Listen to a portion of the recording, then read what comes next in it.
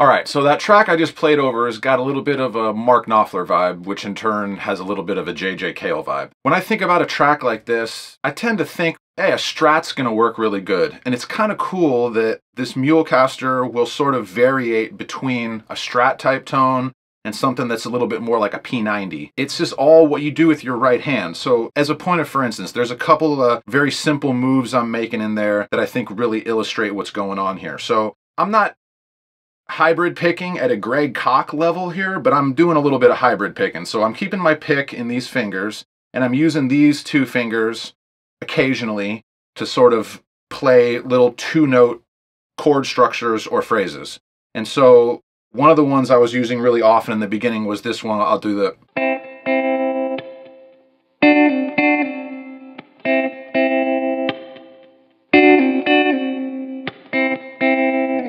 So that's really nice. It's really clean. So I'm barely playing with my fingers there. And I can really dig in.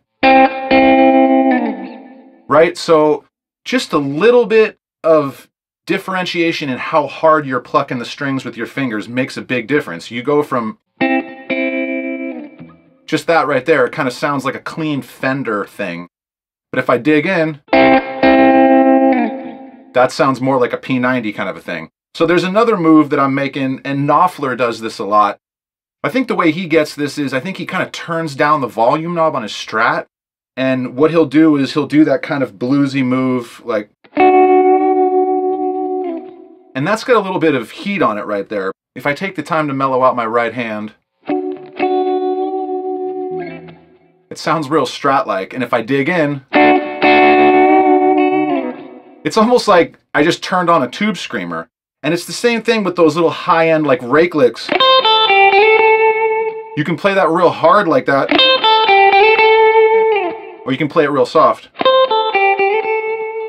And it makes all the difference in the world. It's really weird because my Stratocaster won't give me all the upper end of that. It won't give me all that.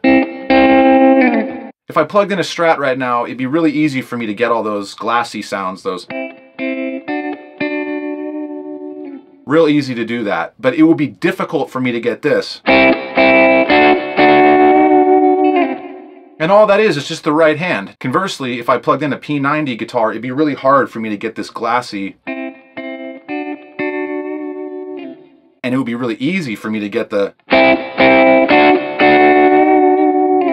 It really gives you the best of both worlds just by varying what you're doing with your right hand. And that's kind of magical. It can also be a little bit difficult to get your head and hands around this guitar. When I pick up this guitar, especially when I'm going into a recording scenario, I need to be extra careful, extra attentive to what I'm doing with my right hand. Because other guitars, like a P90 guitar, will just eat those dynamics.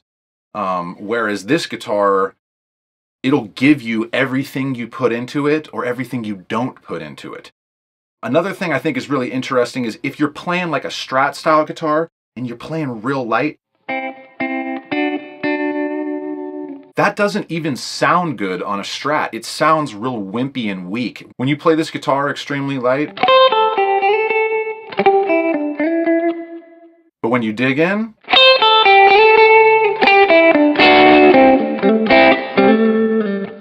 it's awesome. So I don't know a guitar that spans both of those Strat and P90 worlds, and it does so in just a really elegant way. There's a lot of great Strat style guitars, there's a lot of great P90 style guitars. This thing will just walk that line perfectly, and it just all depends on how you want to interact with it.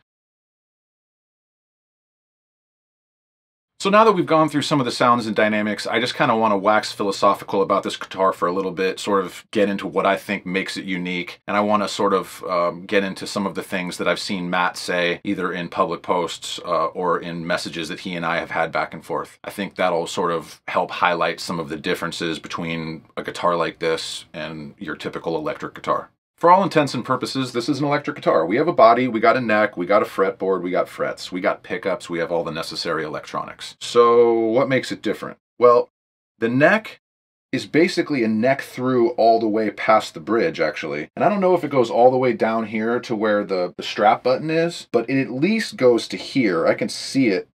I can see the piece of wood in there. So the neck and this chunk of wood that runs all the way through here bolts up to the bridge. And I think that transfers all of your left hand energy really well down into the body. And because the body is hollow, I think it sort of amplifies your right hand.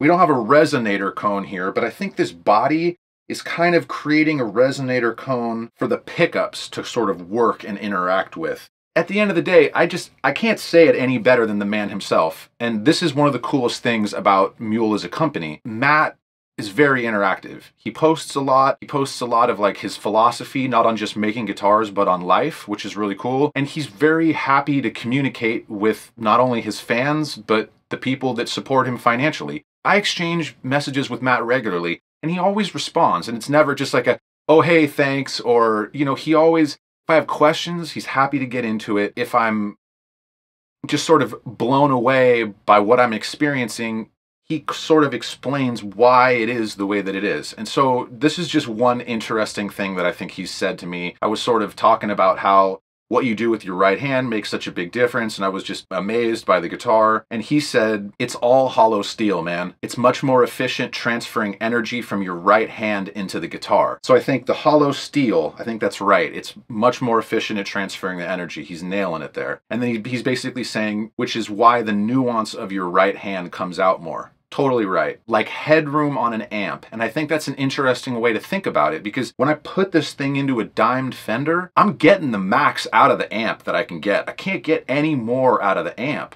So then the guitar becomes the place where the headroom happens. And so it's all a matter of, well, how hard do I want to push the amp? And it's funny because I feel like Stratocaster guys, like if you think about Jimmy, Stevie, John, Mike McCready, these guys all play Strats, and these guys are all known for just beating the heck out of their Strats. It's almost like when you get a Strat to 10, the only way to get it to 11 is to just beat the heck out of it. And it's sort of funny because I feel like guys that play P90 guitars or Les Paul style humbucker guitars, they use the opposite technique. What they'll do is they'll turn down their volume knob. And you can, of course, do that with this guitar. If you're set up the way that I am and you're running at full on the volume knob, you can turn this thing down and get yourself really into clean Strat territory very easy. So it will do that thing that like a normal PAF style or P90 style guitar will do, but it will also allow you to control that with your right hand.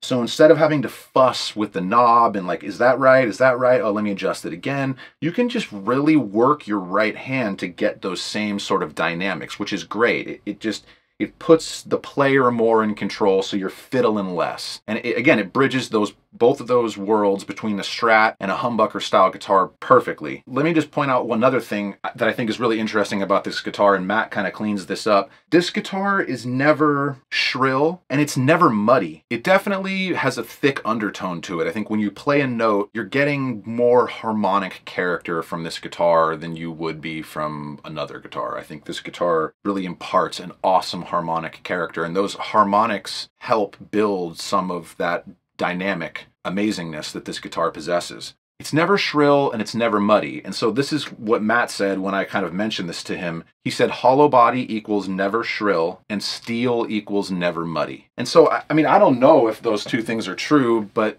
I think that's an interesting way for him to phrase it, that those two things make the guitar the way that it is. And so it really makes this guitar perfect for a lot of situations. One thing I've wondered since I got this guitar, I'm curious how many times Matt had to build out a prototype before he got this. And I say that because there's just not a lot of options available here. You can add a flamed maple neck if you want. You can add benders if you want, but he only offers one bridge type. He only offers one set of pickups that he makes himself. And when I think about something like that and how perfect this guitar is, I just can't help but wonder, like, my intuition tells me that it would probably take someone a long time to get something like this right based on how many things are different compared to a normal electric guitar. But based on what I know about Matt, I have this weird feeling that he might have just nailed this right out of the gate. Like, maybe not the first one, but I mean, I don't know. There's something special going on here. And when I get something special, I tend to think that it probably took a lot of work. But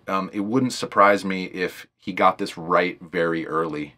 It's an amazing guitar. And I think one thing that I think also has to be said is I'm a songwriter, and before I got into electric guitars, I did almost all of my writing on an acoustic guitar. Writing on electric guitars is something I've been doing for 8 or 10 years. But for, a decade before that, I was writing almost exclusively on an acoustic. Writing on this reminds me of writing on an acoustic. So if you're the kind of person that's a songwriter and you're looking for an electric guitar that reminds you of your acoustic, I think this is a really solid option. The neck is very flat like an acoustic neck would be. Not super, super flat, not crazy flat, but it's really amazing how much this reminds me of my acoustic guitar. Just how thick the back of the neck is, the width, the curve of the fretboard, it all feels like I'm playing an acoustic. When you strum it, this whole thing acoustically,